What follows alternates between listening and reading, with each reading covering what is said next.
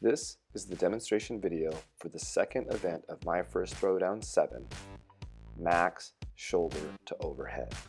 Athletes will have 4 attempts to achieve a max lift from the shoulders to overhead. They may choose the shoulder press, the push press, the push jerk, or the split jerk.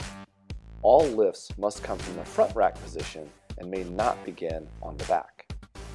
An attempt will be considered a good lift when the feet have been reset with the arms, hips, and knees at full extension. As long as these criteria are met, the lift will count despite how ugly it might appear. Good luck with your training. We encourage you to channel your inner Klokov, and we look forward to seeing some big weights go overhead.